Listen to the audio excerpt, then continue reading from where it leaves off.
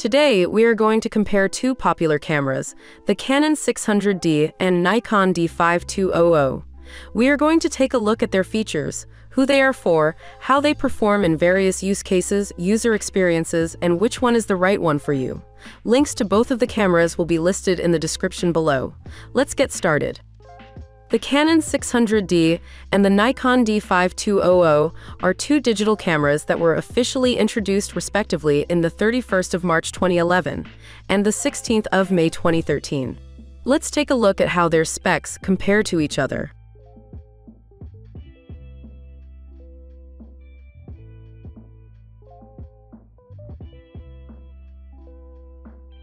We tested both cameras to assess their performance in different scenarios. Let's take a closer look at our ratings for each of them. Here are our ratings for the Canon 600D. For portrait photography, we will give it a 7 out of 10 rating. For street photography, we will give it an 8 out of 10 rating. For sports photography, we will give it a 9 out of 10 rating. For day-to-day photography, we will give it a 7 out of 10 rating.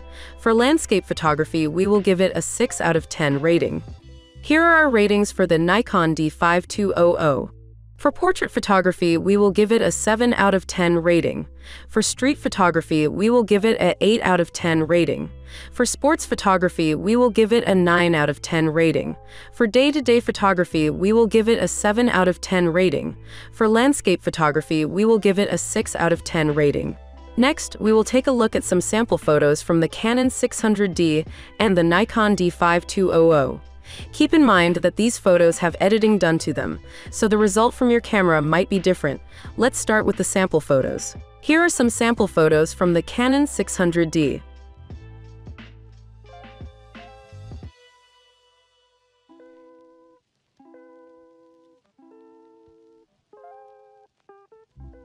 And here are some sample photos from the Nikon D5200.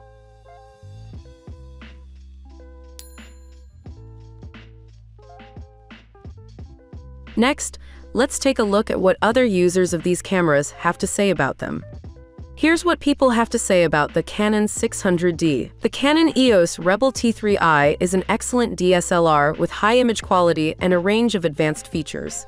The built-in wireless flash control, vari-angle LCD, and full HD movie recording are standout features that make this camera a great investment.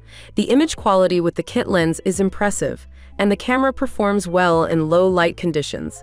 The only drawbacks are the placement of the menu and info buttons and the lack of a dedicated movie record button.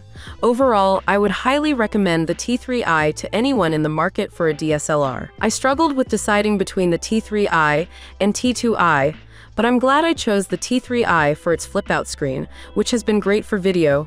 I recommend buying the body only and investing in better lenses. The Canon 50mm 1.8f is a great value, and I suggest researching lenses before purchasing. Overall, the T3i is a great camera for the price. Here's what people have to say about the Nikon D5200. I recently switched to the Nikon D5200 after 33 years with Canon, and I couldn't be happier. The image quality is impressive. I can shoot at higher ISO settings, and I love the picture control function for customizing my JPEG shots. The multiple exposure capabilities are a favorite feature of mine. The only downsides are the short battery life and the cheaply made kit lens. I have wanted this camera for 10 years and didn't think it was around anymore, but it was. I used to have a 3200 that I got rid of years ago that I regret to this day. This camera is much better, and I am very pleased with service the company I bought it from and the camera itself. To conclude, here are our overall ratings for both of these cameras. Canon 600D, we will give it an overall rating of 8 out of 10. Nikon D5200, we will give it an overall rating of 8 out of 10.